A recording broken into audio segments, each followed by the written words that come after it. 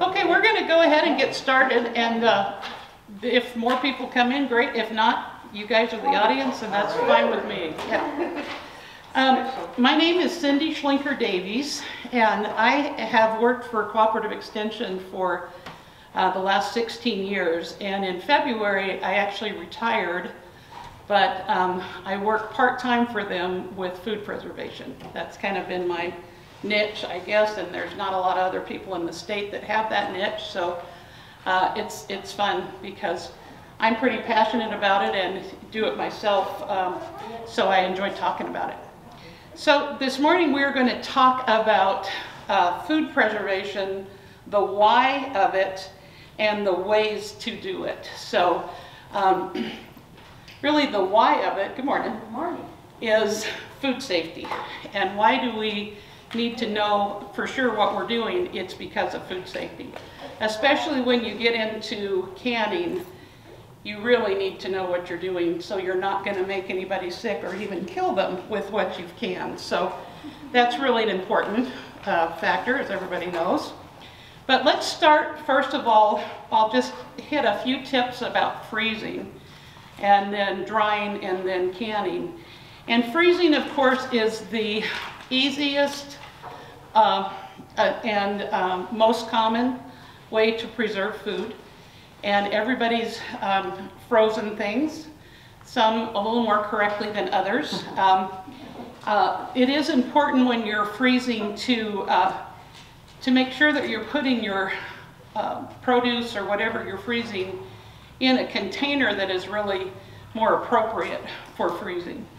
And all of us have probably stuck something in a cottage cheese container or a yogurt container, stuck it in the freezer, didn't put a label on it. 6 months later you're looking at it and you don't know if it's barbecue or chili or what it is. So spaghetti sauce maybe.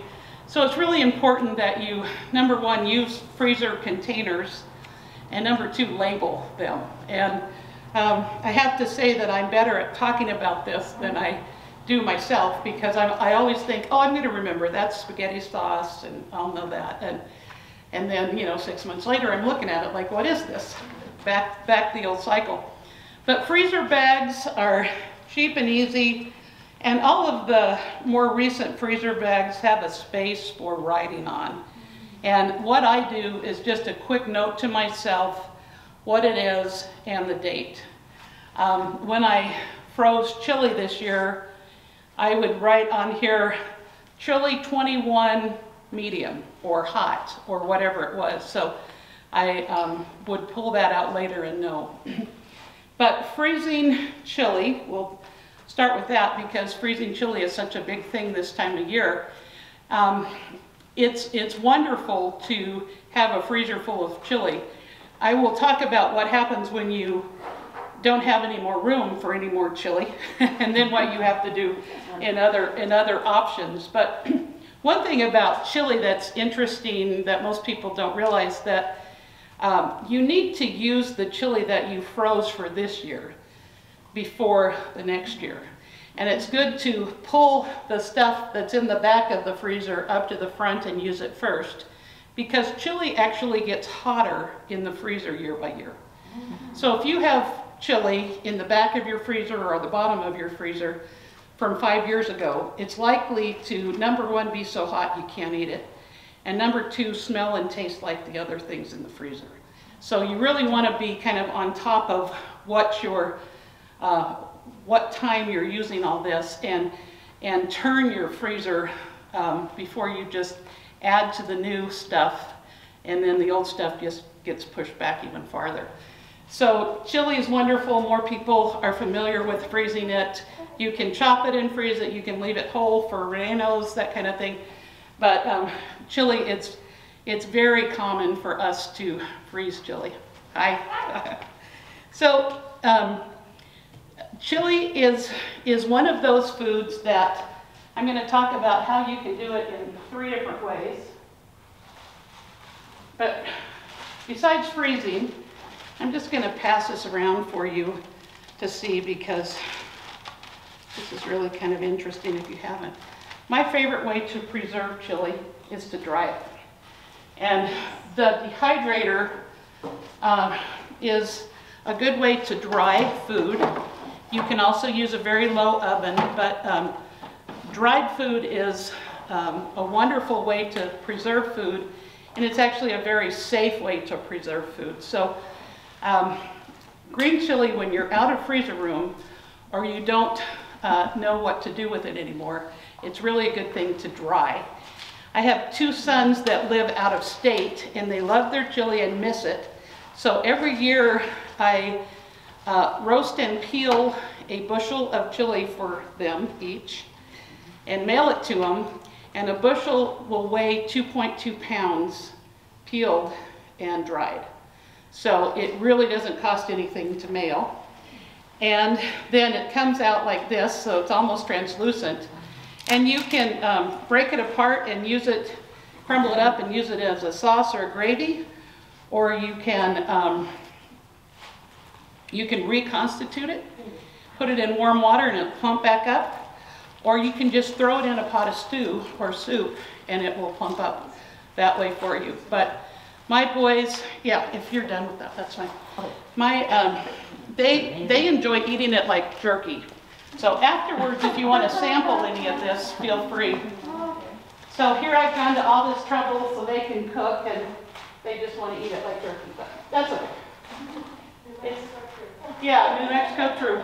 And it really is a very intense, concentrated flavor, as is all foods that are dried, right? Because you're getting all the moisture out, so what you have left is the real essence of that. So green chili and red chili dry quite well, and if you are going to mail it, that is my recommendation. Don't try to freeze or can or fresh mail chili. The weight of it is a lot. Canning chili is really risky, and mailing it. Frozen chili thaws out and is very expensive, and fresh a lot of times will mold or mildew on you. So that's why I recommend the dried. And the first time somebody sees the dried, they may not quite know what to do with it, but you quickly catch on and it becomes a new favorite thing. Some of the other foods that I dry when I have an abundance of, because with food preservation, let's face it, we do it because we have a lot of it to use, right? So we want to use it up. I'm a sucker for the Shriner's sweet onions that they sell every year, the big 20-pound bags or whatever. And so I dry a lot of onions, and I will put these out for you to sample too, but they are so nice and crispy with being dried that they almost taste like an onion ring, and especially those sweet onions. So that's a kind of a fun snack to have. And then zucchini or olive oil squash is a good way to preserve squashes by drying it too. And of course our ancestors dried chili and onions and zucchini for years. It's nothing new, but most people don't think to dry their squash when they've got an abundance of it. And again, I just take a handful of the squash and throw it in a soup or stew, and it will plump up in the juice, and it makes a lovely, taste like fresh zucchini back in your pot. But if you know much about squash and zucchini in particular, it doesn't freeze well. It's mushy when you pull it out, and it just is way too watery. It cans even worse than it freezes, so you don't want to can it. So drying is really the way to go. I don't know if you've ever been out to Los Colondrinas, but they have strings of squash that they have strung. It's really quite pretty, but then they also just snap them off and use it in whatever they want to. So that's a great way to go. And then, of course, apples. I have apples. We've had a great apple harvest this year. You go down into the valley or any place in New Mexico and you can find apples. And so since we do live in the desert, we always appreciate a good harvest of stuff. So if you have an opportunity to come into a lot of apples, drying is a good way to go with that. You can reconstitute that if you want, but also you can just enjoy them crunchy. So apples work quite well for this, but all of your other fruits work well to make into a fruit leather. And this particular dehydrator, this is an old Excalibur that I'm sure it's been at the office over 20 years. But a lot of the newer dehydrators are the rounder version that have trays in them. And the trays are for making fruit leather. So you puree your fruit, pour it on that tray, and then that fruit leather is a wonderful snack. It's a great substitute for kids' fruit leather at the store because it doesn't have any sugar in it. You just have the sweetness of the fruit. So apples work okay, but if I was going to make fruit leather out of apples or apple sauce, what I would do probably is add some peaches or some apricots or whatever for a more dominant flavor. And if you're trying to stretch your fruit to make more fruit leather, if you add even just a can of commercial applesauce to the fruit, it will make it stretch a little bit longer. So fruit leather is a great way to go. People always ask me how long it lasts, and the answer is I don't know. It doesn't last very long at my house. So, but all of your dried foods, what I do with them after I have dried them, I keep them in storage bags. Then I keep them in some kind of tin can, and this canner is no more than a tin can, but I keep them in an old popcorn can that I've had from Christmas 100 years ago probably, so I don't have critters that chew through the plastic and eat it, or pantry moths become a problem with your dried foods too. So drying is a wonderful way to go. If you have an oven that will go down low enough to about 140 degrees, that's really a great way to dry as well. Unfortunately, during the harvest, it's usually in the summer, and we don't need a house with an oven going all day for the heat. So that becomes a little bit of a problem. I'll tell you, if you happen to have an old gas stove that has a pilot light, that is the perfect way to dry fruits or vegetables, because you can just leave it in there in that low temperature of about 120 to 130 degrees in there will dry your food for you. Drying herbs is quite easy in our dry climate. You can literally leave them on the counter or close to the windowsill, and they will dry without any other preparation to it. Herbs are the one food that you can actually dry in a microwave. So if you do have a bumper crop of something and you want to dry your sage or whatever, you can burst it at 30 seconds in your microwave until you get it nice and dry. But again, in our climate, just leave it out, leave it on the counter. So herbs are really easy to dry. This time of year, I just pulled all my basil the other day. It was beginning to turn kind of yellow and look like it was at the end of the season. And I made a big round of pesto, which I love to make pesto, and then I freeze my pesto in those silicone ice cube trays. And so you have your pesto in those ice cube trays, and as soon as it's hard enough in there, you can pop them out and put them just in a storage bag. And again, I write on it what it was, but then I got fresh pesto basically all year. So if you have an abundance of basil or other greens that you like to make pesto out of, this is a great way to go this time of year. So never let anything go to waste, right?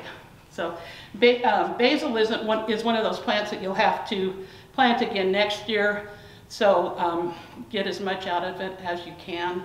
I've got mint that likes to take over the world if I don't keep it contained. So I'm not quite as careful about, being that careful with my mint, because I know it can live through anything.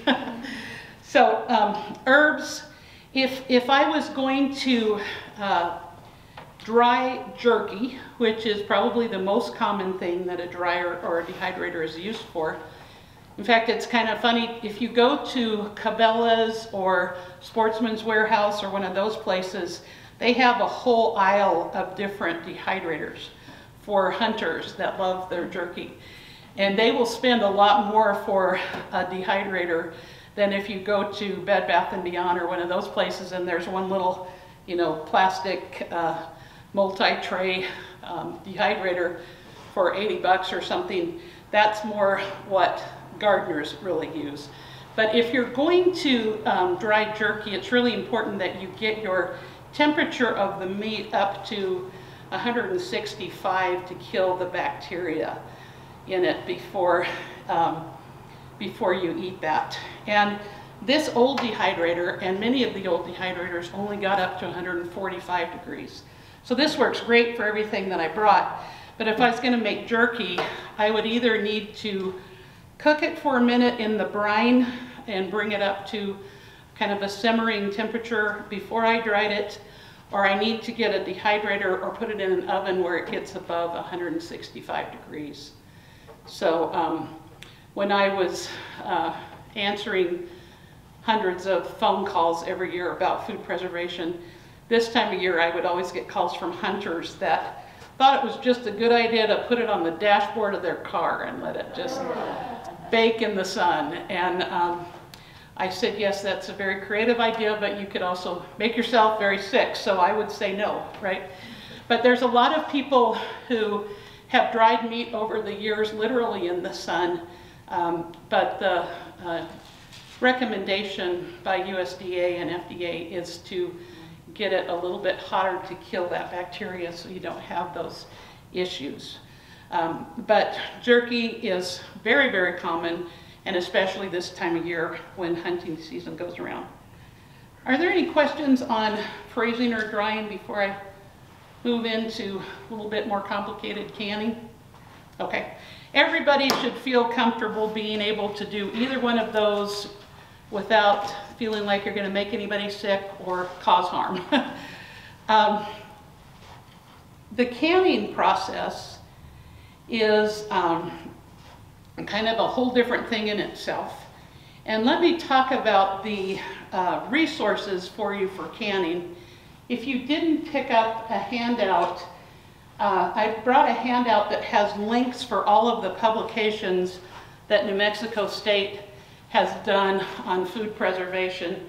And rather than printing off a bunch of publications, you can just go to that link and read it online or print it off if you'd rather. But those, I think we have about 15 or 17 food preservation publications that myself and Nancy Flores, who is the food science specialist on campus, have done. And we try to stay current with what's going on with the USDA on this. University of Georgia Extension is where the lab is for food preservation, and they have this good resource that's called So Easy to Preserve. You can get this one online. That's a great resource. The Ball Blue Book that your mom or grandma may have had in their attic, this is the 100th anniversary, and this was about 8 years ago, so it's been around a really long time. This is a good resource, and all of these recipes have been lab tested for safety, so it's a good way to go. And then USDA has this spiral bound guide called the Complete Guide to Home Canning, and this is actually available online as a PDF. So if you don't want to buy the whole book, or you just want to read it online instead, or just copy one recipe off of it, you can. And so that's really a nice feature too. So those are great resources. But on our website, New Mexico State University Food Preservation, we have publications for just about anything you would want to can or preserve. So we have had a lot of interest, well, as long as we've had the internet, with people going online and Googling how to can chili or whatever. And you're really taking your chances on what resources you're getting into. So you want to be careful to not just follow some homesteader in North Dakota that really likes to can corn this way. You know, there is kind of a scientific approach that you need to follow just for safety's sake. And you might get some good ideas about that, but you want to come back to the basics on how to can stuff safely so you're not making yourself sick or anybody else. And in New Mexico, the areas that we have the most trouble with people trying to branch out and do their own thing on canning is in salsa, making salsa, and in green chili. So salsa, it's really important to follow a tested recipe. And people don't like to hear that because they make the best salsa and they need to can their salsa. But with salsa, you've got to add acid to the vegetables to balance that. So if you're going to safely make salsa, you need to add a percentage of vinegar, lemon or lime juice, or citric acid to a recipe to bring the acid level up. And a lot of people don't like the flavor of vinegar or lemon in their salsa, so they don't want to do it that way. That's fine, just don't can it. Make it fresh and eat it fresh, or you know, you can make it and freeze it, though most people don't like the wateriness of salsa once it comes out of the freezer. But to can a recipe of your own is taking a chance on it. So we do have a publication that has probably 8 to 10 different salsa recipes in there. A salsa verde with tomatillos, and tomatillos can be substituted with green tomatoes. So this time of year, when people have a bunch of green tomatoes they're trying to use up, a salsa verde is a good way to use those up.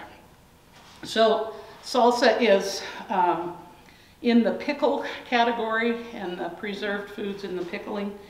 But then the green chili, if you want straight, just pure green chili, nothing added to it, it needs to be pressure canned.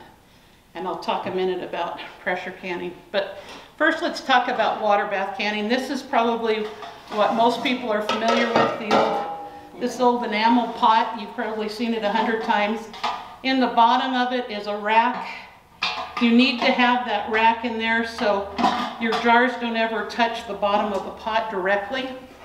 And in water bath canning, you are going to submerge your jar and water over the top of all your jars, boiling water, which is what the process is for water bath canning.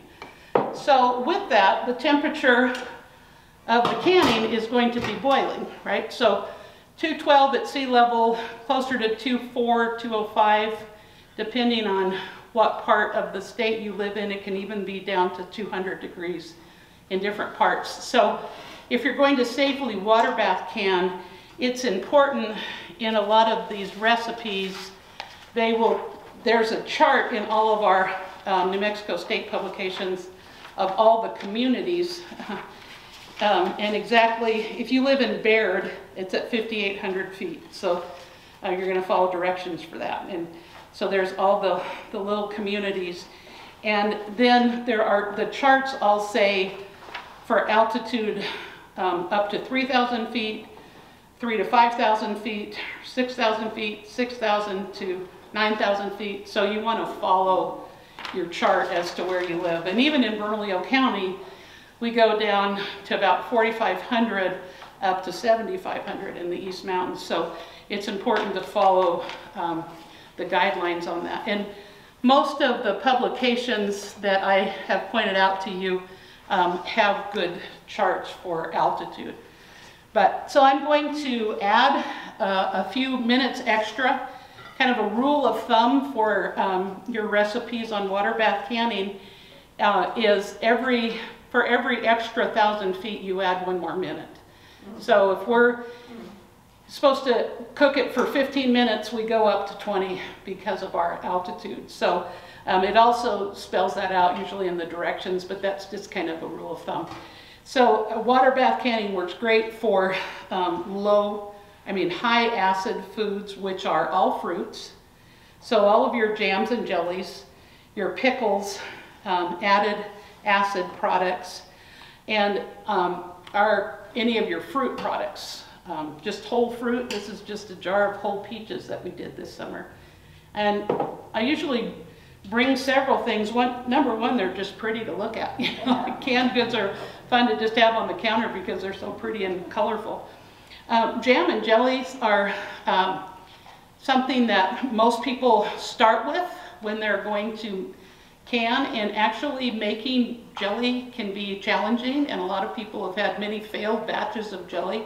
They get very frustrated that it doesn't gel quite right. So it is kind of a tricky thing to get right.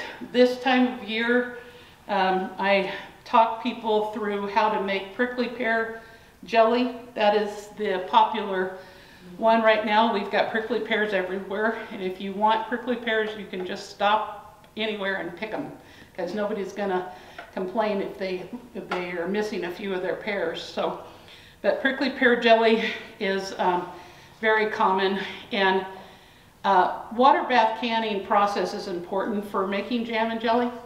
I grew up with my mom using paraffin on the top of her jam and jelly, and she'd pop that wax off, scrape the mold off the top of that wax, and proceed on with the jam.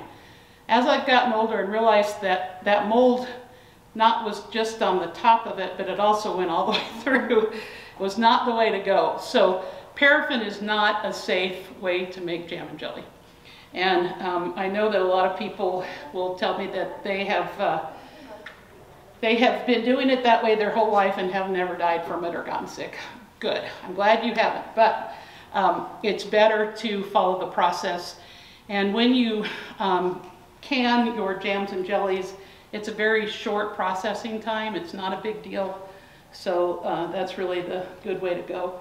Right now, a lot of people are making apple butter with the tons of apples that are available and prickly pear. So we've got those two going on. We had a really good fruit year this year in New Mexico in general, but in the Albuquerque area. So we had good, I didn't see a lot of cherries, but if you had cherries, apparently you had quite a few. Apricots were good, peaches were good, plums, pears, and apples are in abundance right now. So the years that we have good fruit available, you take advantage of it. And last year we did not have good fruit at all. It was hard to come by. And it was during the pandemic, and people had gardened and they were ready to can, and you could not find the lids to save your life. So canning lids were really in a short supply, and if you could, they were very expensive. So that was kind of put the kibosh on all these excited new canners that couldn't find the supplies. But this year it's been a little bit better, and there are some ways to kind of get your supplies without breaking the bank. One thing, if you are going to water bath can, this is such huge equipment that if you're trying to downsize your house or move to a smaller place, this is probably going to go, right? So in a garage sale or an estate sale, a lot of times you can get a good price on the canners and the jars, and all of those are reusable 100 times over, as are the screw bands, which is the part of the lid that you screw down. And these are the flats, the flat part of the lid. And on the flats there is a sealant compound that's kind of got rubber and wax in it, and that's what adheres it to the jar in the heat process. So you need to use these only once, and that was the problem, is you couldn't find lids to buy anywhere. But so a lot of people froze their food or dried their food, and especially if you freeze your produce, you can take it out of the freezer and can it up at a later time, so you can save that space in your freezer. But you do need to keep an eye, if you're a canner, keep an eye on the grocery store shelves when these are available. You want to grab a couple boxes. And because I do a lot of canning myself, I just always peruse by and see if there are any available. And the Ball and Kerr brands are the most trusted.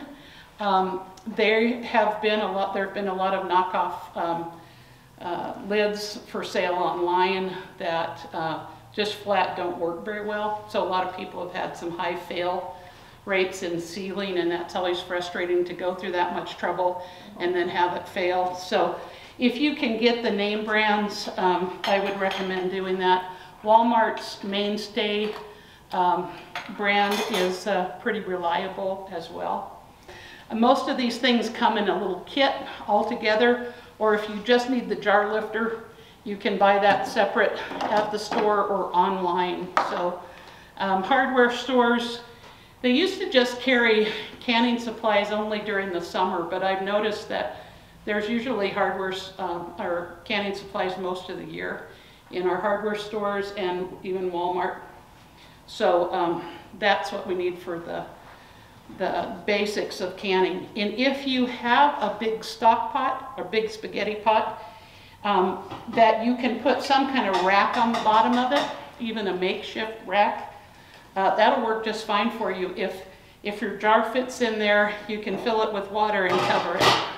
So you can check to see if a lot of us have a big pot, and a big pot may be just what you need. Maybe you're not going to be doing the quarts, you're just going to be making jam or jelly, which are the half pints or pints. So they don't need to be in a really tall pot. So you can save a little there and try to figure out where to store this. Between the dehydrator and the two canners, this takes up a lot of room in your garage or storage room or whatever. Now, going from the water bath canner to the pressure canner, I can actually water bath can inside the pressure canner. I just don't secure the lid down. So this works too. If you just have room for one, but you're going to do a lot of canning of both, I would get a pressure canner and use that as your water bath canner too. So pressure canning, this is boiling temperature. This is kind of a steam-based process, and it gets up to 240 degrees inside the canner. So it's the increase of heat is what kills the bacteria on the low acid foods that make it safe. So making it safe, of course, is the key, and there's been a lot of people who have not been correct in their canning, and many, especially older people, have stories about pressure canners or pressure cookers blowing up and beans all over the ceiling, or, you know, whatever, burning themselves quite badly. But back in the 70s, FDA made requirements for pressure canners and cookers a little bit more specific, so there were fewer accidents of burning and having things blow up. And as you see on the top of this lid, I have got this little black plug. If pressure really built up in here and there was no place to go, this plug would blow out and steam would shoot out of there. This thing right there, as soon as my pressure builds up in there, it will come up. And once that's up, my lid is locked and I cannot open it if I want to. So there's a couple safety precautions built in there. But in a pressure canner, you're not going to cover your jars. You're just going to have a few inches of water on the bottom. This little vent pipe here is where the steam comes out. And once you start seeing steam come out of there, you need to let it go for about 10 minutes so the air actually vents out. And then I'm going to cap it off. And the dial gauge, then you'll see it start to rise. And when you get close to what you're supposed to be canning at, then you adjust your stove to have it hold at that. In our altitude, it's 13 to 15 pounds. So a dial gauge, I suggest if you're going to buy a canner and you don't already have one, if you have the option, the dial gauge is a little bit more accurate read, and so that's what I would recommend. And if you live someplace as high as Angel Fire, Taos, you really want a dial gauge, because the weighted gauge, which is what this is, goes up to 15 pounds pressure, and you will need more than 15 pounds pressure in some of those higher altitudes. So that's a little bit about that. There are many, many different kinds and models of canners. One common one is, it's called metal on metal, and they screw knobs all the way around the top of the canner. That works quite nicely. Those are really nice canners. They're also real expensive. This is a Presto, and it runs about $100. And in it is a rubber rim. And so I want to make sure that that rubber rim is in place and doesn't have any leaks or cracks in it. But this canner will certainly last my lifetime, your lifetime too. So they're in it for the long haul, these canners are. This one, like I said, is another way to gauge pressure canner, and it works quite well. It's got a 5, 10, 15 pound weighted measurement on it. I'm going with the 15 always. In New Mexico, you want to go with the highest, and it works fine for pressure canning as well. So what's the difference between a pressure canner and a pressure cooker? Because a lot of people have a pressure cooker, and can they use that? Yes, if it's big enough. A lot of pressure cookers are smaller. If you have one that's this big and you have a rack on the bottom and you know you can get the pressure up to 15 pounds on that, you're good. You're good to go. Most people have a little bit smaller pressure cooker. They probably can't get big jars in there, and they don't have a rack on the bottom of it. And then if that's the case, then no, it won't work for you. So you need to have enough room in your canner for air to circulate around. So you don't want it completely packed super, super tight. Now, over the last several years, the Instapot craze has been very popular for people to can in their Instapot. And on an Instapot, the pounds of pressure, meaning the air pressure, how heavy it is in our altitude, in an Instapot is 11 pounds. That's as high as it goes up to. We need 13 to 15 pounds typically, and so we're not getting enough pounds per pressure to make it safe to can in an Instapot. If I were to live on the coast in California, I could. But an Instapot, which is where they were designed, so they're assuming everybody's at sea level, right? So it's been a challenge to kind of educate people that it may say that you can pressure can in your Instapot, but you really shouldn't. You can water bath can in it, that's fine. The problem with Instapots is they usually aren't that big. So if I've got like an 8-inch circle on my Instapot, that's only a couple pints or 3 or 4 half pints. So it doesn't make a very big batch of whatever for you. Pressure canning takes a long time. It takes a while to build to pressure. It takes time for this to steam out.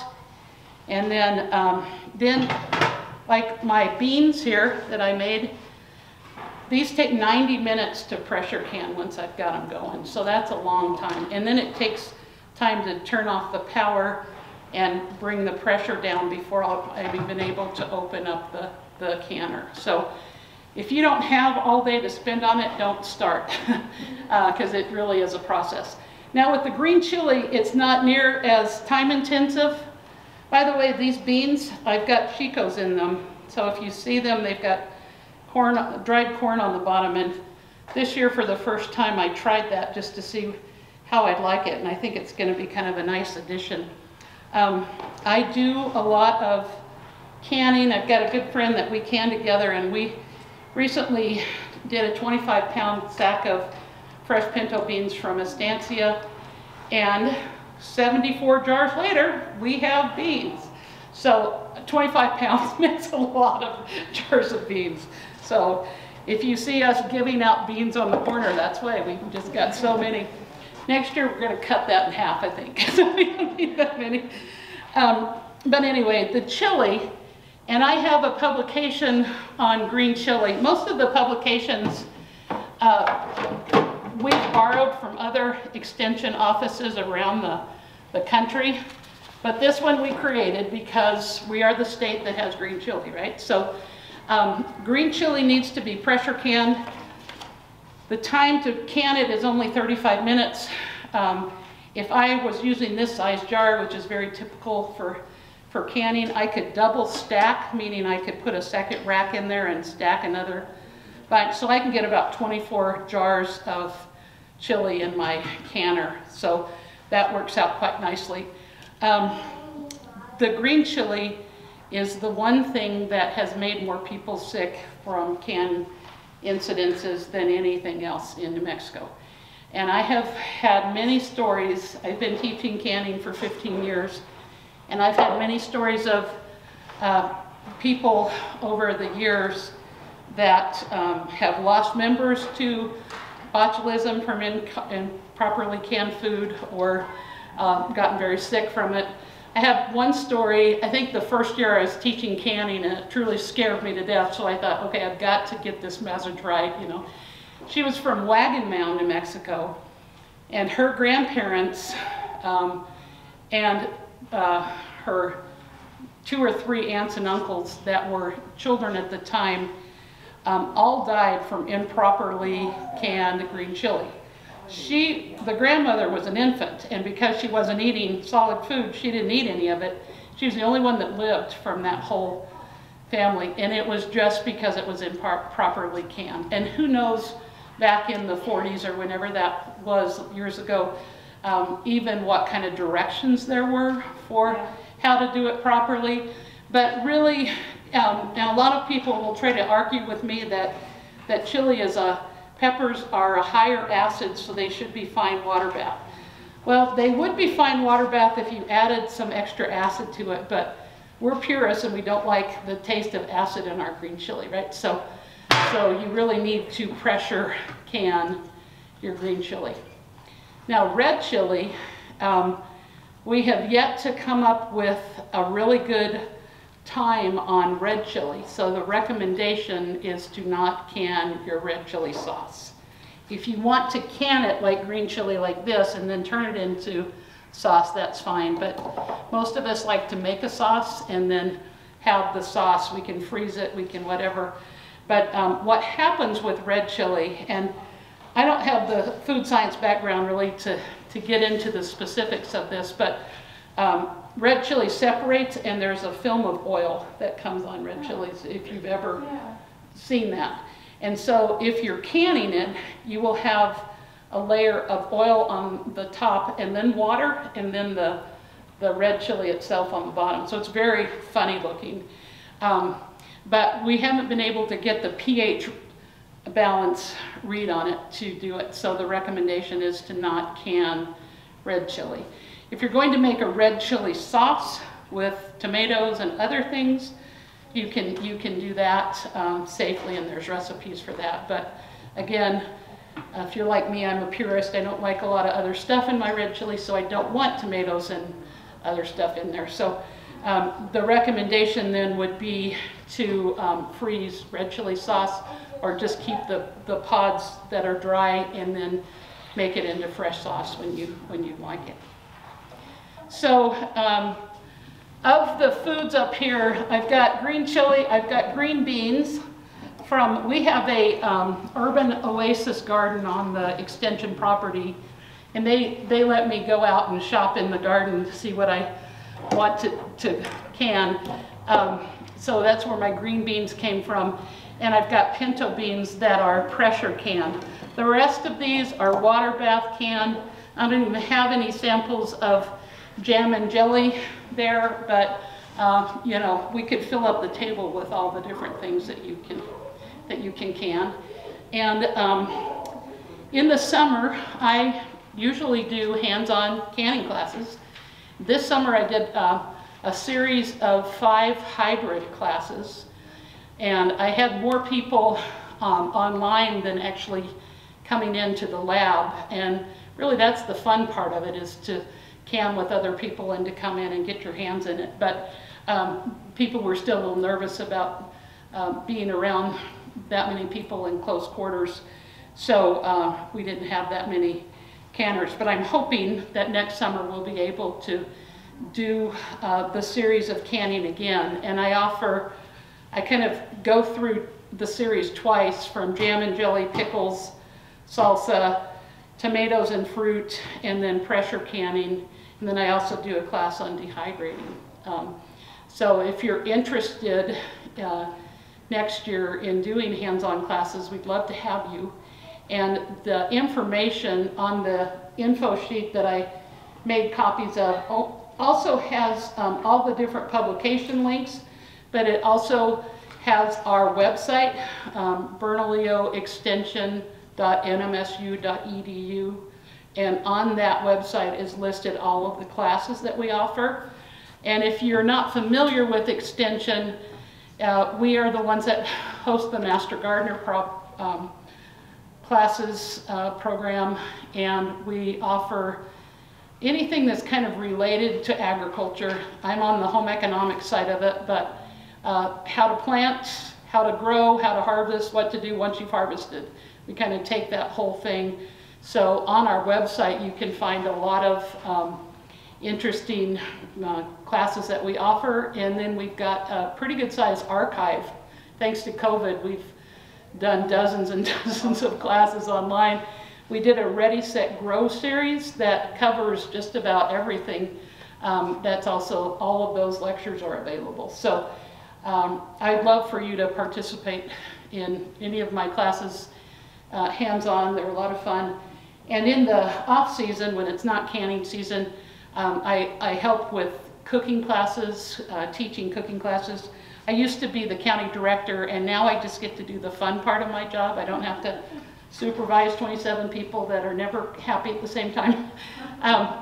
But I can just work with teaching people how to cook and preserve food and whatever. So in January, and actually we have a series going on right now, we offer a cooking school for people with diabetes that want to learn how to cook for themselves so they can manage their diabetes as much without as little medication as possible. So, and the key is cooking, and a lot of people just really don't know what to cook or how to do it. So we offer that kitchen creations class, and that is also on the handout, the link to that.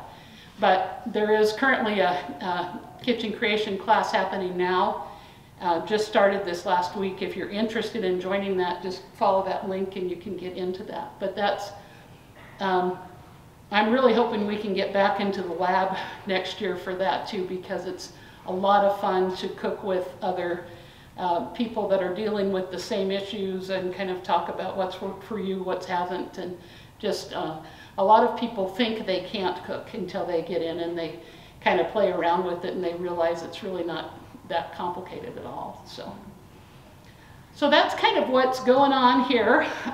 Please, any questions that you have, I'm very glad to answer, from soup to nuts and everything in between if you've got them.